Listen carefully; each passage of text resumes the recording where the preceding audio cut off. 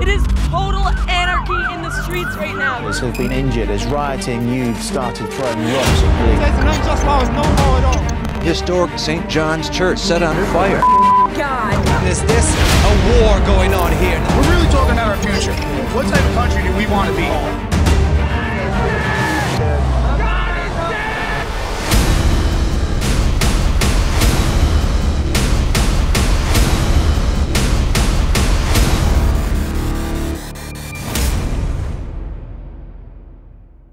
Hello, and welcome to Holding the Line, America's fight for religious freedom. We've done a number of interviews with interesting people exploring this topic, and our journey early on took us to Matt Barber. Matt is currently the co-founder and general counsel of Christian Civil Rights Watch. He's also founder and editor-in-chief of barbedwire.com. He served as an associate dean and law professor with the Liberty University School of Law, and is an attorney licensed in Colorado, concentrating in constitutional law. In addition, he's an author and a columnist, writing for The Blaze, Town Hall, many others. And he appears on Fox News and many talk shows. He served in the Army National Guard, was a police officer, and an undefeated heavyweight boxer. He's a tough guy and articulates well this issue of religious freedom. The first question I asked him had to do with Engle versus Vitale, a 1962 case decided by the Supreme Court that said it was unconstitutional for state officials to write an official school prayer and encourage that it be recited in public schools. I asked him, what has happened to our schools since we removed prayer? We are seeing in our culture right now the natural consequence of removing prayer from our public schools. The cultural decline that we see, the promiscuity among young people, teenage pregnancy, the embrace of just a vulgar culture. Once we've abandoned officially and turned our face from God as a nation in our public schools and allowed that vacuum that was created by the pulling of prayer and the pulling of the Bible, allowed that to be filled. Nature abhors a vacuum, and that vacuum has been filled by secularism. So secularism, whereas really Christianity was the official. We are a Christian nation founded on Christian principles. We're not a theocracy. We've never been a theocracy. But when we decided that this notion of separation of church and state meant that we had to scrub all reference to God, any prayer, anything in our public schools, that left a vacuum. The vacuum has been filled by opportunists, secularist opportunists who come in and they know that the minds of young people are malleable. So our government schools, our public schools, first thing they had to do was get rid of reference to the family, get rid of prayer, get rid of any reference to God so that they could replace it with the God of secularism, which is statism, which is the state, which is progressivism. So when people say that we don't have an official religion or there's not an official state religion, it's nonsense. The official state religion, regrettably, has become secularism in the United States, and our schools have become indoctrination centers where the radical homosexual agenda is pushed, where comprehensive sex education is pushed, where groups like Planned Parenthood and the National Education Association, which partners with Planned Parenthood, are writing the curriculum for our schools, and it's all one-sided. No talk of creation or intelligent design in the schools because that's somehow religion, but the religion of Darwinism and secularism, which requires more faith, frankly, than it requires to have faith in the King of Kings. They're all too happy to preach from the pulpits of our public schools the God of evolution and survival of the fittest. So this is a natural consequence of turning our face as a nation in official public policy away from God and relying on, we have become now a nation of men rather than a nation of laws. Once we abandon our Constitution as a fixed objective standard and the Bible, the most referenced book by any and all of our founding fathers, by far and away, was the Bible, was the Holy Scriptures.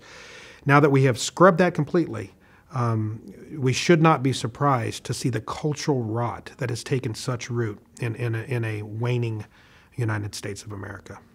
He's right. And the statistics are not good in schools. You know, when I was a kid, I remember the top problems were students cutting class and chewing gum and running in the halls.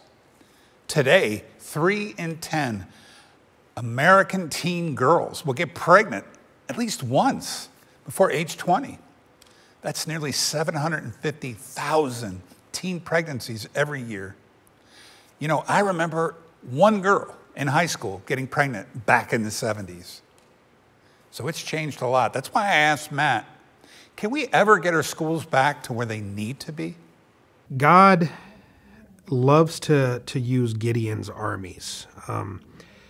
When it seems like all the odds are against you and all the odds are stacked against you, God loves to take people who are broken and fallen and lift them up in small numbers, I think, so that he can be glorified. I believe that's what is happening in our nation right now. I believe that's what's going to happen. I believe that revival is on the horizon. I believe that things are going to get worse before they get better because, you know, a nation can only be judged in the temporal. And I believe that in many ways we're under judgment right now. I believe that God is disciplining us as a nation. I don't think that he has turned his wrath on us because I know that there are brothers and sisters in Christ. There are righteous people, you know, and our righteousness is only found in Christ. But there are people out there who are praying fervently for revival in this nation, for that we would turn officially our face back to God. But we may have to reach rock bottom first. And it certainly seems that we're approaching rock bottom pretty quickly. And there's going to be persecution that takes place. But we know that they hated him and they hate us because they hated Christ. And so they're going to persecute us.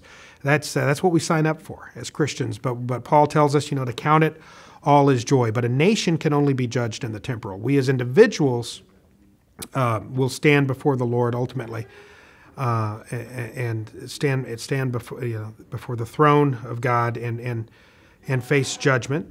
But I think that's a metaphor, really, what we see happening with as individuals when people get so caught up in their sin that sometimes it either leads to ultimate destruction or it leads to repentance. I can say for myself, my own personal testimony, I was a mess as a young man. I didn't treat God's daughters as he intended them to be treated. I was caught up in alcohol and partying and living for the day and for the moment. And I had to go through a divorce, and I had to hit rock bottom in my personal life so that God could take that empty shell and fill me with his Holy Spirit. And as a nation, I think we are hitting rock bottom. And when that happens, I think God will raise up a remnant and a Gideon's army. And I think that is a ripe moment for repentance as a nation. But things are going to have to get ugly first. But I have a whole lot of hope for this country, and that we will turn our face back to God. Compulsion is an interesting debate that we see many atheists argue. They say, well, you can't force my kids to believe what you believe. And it's true. Nobody can make anybody believe. We all have free will. A teacher or a coach can talk about God all day, but if a student doesn't want to believe, he won't. Here's what Matt said. Tyranny is tyranny, whether it is tyranny of the majority or tyranny of the minority. And what we see taking place in America's victim society today is a tyranny of the minority. It is political correctness run amok. And political correctness, I often say, is a barrier to truth and a doorway to tyranny. And so when groups like the Freedom from Religion Foundation find themselves, for themselves a victim, this one person that was offended because a teacher referenced their Christian faith, or a student asks a question about Christianity and the teacher tells them all of these things perfectly constitutional, perfectly permissible. That this is tyranny of the minority. When because one person is offended, they want to shut down free speech and free discourse and the exchange of ideas and the free exercise of religion. They want to shut it down for everybody else. That's tyranny. And That's unconstitutional. And so the Freedom from Religion Foundation does not have a legal leg to stand on. They do find, they're very good at court shopping and finding sympathetic activist judges who will sign on to their revisionist view of the Constitution and of our history. But the reality is they don't have a legal leg to stand on. They don't have a historical leg to stand on. And the only way that they make any gains with their politically correct agenda is because people kowtow and surrender to the paper tiger. And I often say, you know, and metaphorically speaking, that the only way to take on a bully when he comes after you is to just punch him right in the nose. And groups like Liberty Counsel, like Alliance Defending Freedom, there are a number of religious liberty law firms out there that are taking on, you know, the Goliath of the American Civil Liberties Union. Liberty Counsel, for instance, has a nearly, I believe, around a 90% win record against the ACLU. So again, they're not operating from a legally sound basis. They're operating from a propagandist basis, from a secularist basis, and from an activist basis. You know, as an ex-boxer, Matt knows a thing or two about going toe-to-toe with an opponent. And there are organized groups out there who want to take away these freedoms in the United States and create a faithless society. I asked Matt how to best fight against these bullies attacking our Constitution. There's this notion in the church today that we have to be nicer than Jesus, that Christ was this kind of pacifist that walked around with his hands folded together. But as I recall, he turned over some tables and cracked a whip and had some pretty harsh things to say about a brood of vipers and a number of things. Not attacking people in the ad hominem, not personally attacking people, but speaking truth fearlessly, in love, but speaking truth fearlessly. And I always say that truth, for those who hate truth, truth is hate. So whether you very passively and very gingerly try to speak the truth and on these issues, you're going to be called a hater. The atheists are going to hate you. And if you surrender, if you capitulate, if you show weakness to them, then they will see it as weakness and they will attack you. So you're going to be attacked either way. I think rather than being weak, we as the body of Christ, we need to be meek. And meekness does not mean weakness. And humility and meekness is I always say meekness is restrained strength. So we need to be thoughtful in how we approach these things and how we fight these wars. And this is a war. This is spiritual warfare. But we have to hit back. We have to hit back hard sometimes. And that means taking on in the courtrooms of America, taking on these bullies, these secular progressive anti-Christian organizations, and taking it right to them. We don't get down in the gutter with them, but we also don't bring a pea shooter to a gunfight. You know, we have to fight at their level, and it's an ugly game sometimes, fighting these legal battles and cultural battles and political battles. And we have to be wise as serpents and innocent as doves as we carry this out. So being meek does not mean being weak. You know, one of the most common arguments I hear about religious freedom in schools is, well, you know, if they teach Christianity or allow Christianity into our schools, what about the Quran or Hinduism or the flying spaghetti monster? Yeah, it's a real thing. Matt had a nice response. People need to understand we have to view all of this in context and in the context of the original founding and the original intent. We are a Christian nation. We were founded on Judeo-Christian principles. Thomas Jefferson was clear that the Bible needed to be one of the primary textbooks. It wasn't the Quran. It was the Bible. So from a historical and a public policy standpoint, we did not, do they have the free exercise of religion? Of course. Can they speak? Can they? Yes, they can. But the First Amendment is very clear. We don't necessarily, you know, if they have a prayer in school, are they going to shut down the Muslim child that wants to pray on his own time? No, and I don't say that we should repress that Muslim child's perspective and right to exercise their First Amendment rights to freedom of religious expression. But by the same token, from a historical standpoint, are we going to go in and demand, in Iran, that they, which is a Muslim nation, and all these Middle Eastern nations across the world, that they have an equal balance of Islam and Christianity in their public schools? Well, no, of course we're not going to do that. First of all, you're likely to be beheaded if you made such an assertion or demand. But so here in the United States, we still identify in the high 80s high 80th percentile as Christians. We're a Christian nation in our founding. We're a Christian nation in our history.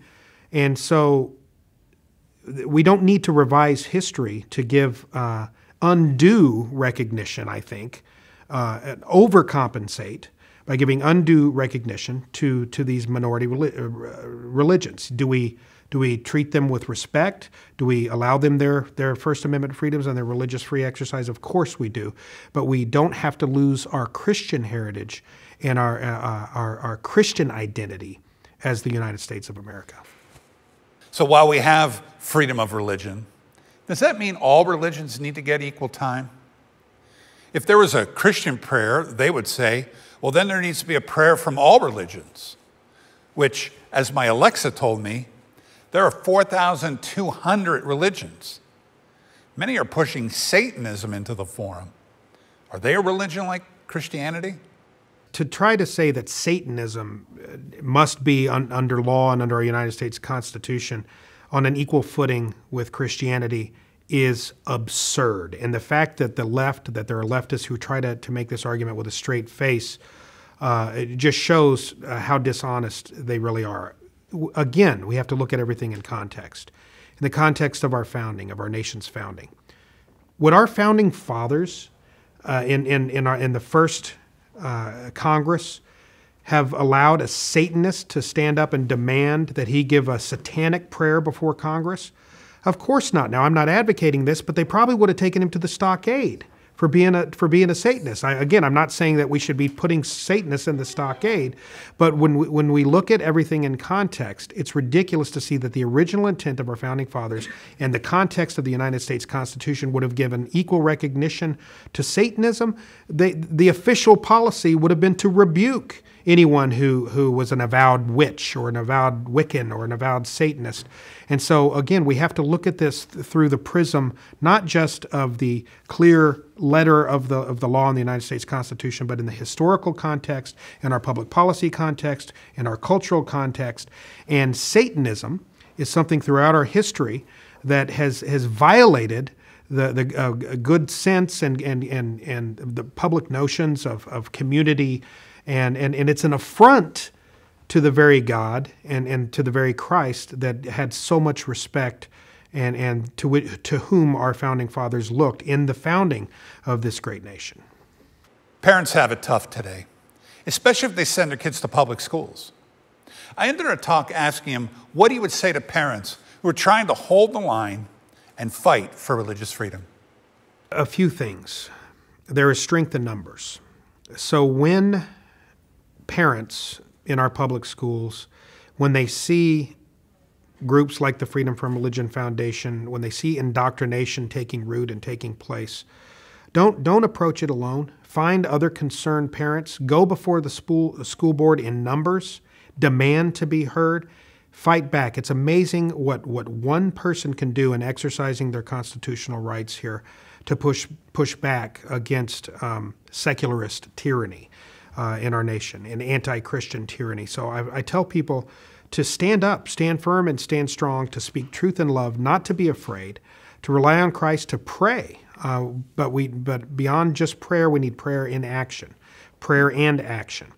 And so when people come together and become a unified voice against this kind of social engineering that we see occurring in our public schools and in all of the various institutions in academia and our courts and in entertainment and elsewhere, people need to be heard, because those who hate Christ, the anti-Christ left, they're not going to be quiet, and they're not going to go away quietly. And they're going to yell from the rooftops. And if we just silently sit back, and the Christian majority in this country sits back and does nothing to respond to that, well, the squeaky wheel gets the oil. They're going to get done what they want to get done and get the kind of revisionism and the kind of propaganda and indoctrination implemented that they're trying to push if we don't fight back. So I encourage people to prayerfully consider standing up, writing letters to the editor, going before the school board, and refusing to take no for an answer. In many respects, we're approaching a time in the spirit of Martin Luther King Jr. and others who, when they saw injustice occurring in unjust laws that were contrary to the laws of nature and the laws of God, Martin Luther King Jr. took a stand, and they engaged in civil resistance. And we're at a point now in this country when, with secularist tyranny gaining momentum, that we may have to, as Christians, engage in some peaceful civil resistance to this type of revisionism. I appreciate Matt Barber for the time he gave us. Lots of interesting insight and encouragement for those of us fighting the battle. The fight continues, and you need to be informed. You can follow us on Facebook, Twitter, and subscribe to our YouTube channel, and like this video, and you'll see more content coming your way. You can also read my book, Holding the Line, America's Fight for Religious Freedom. It's available on Amazon. Thanks for joining me, and keep holding the line.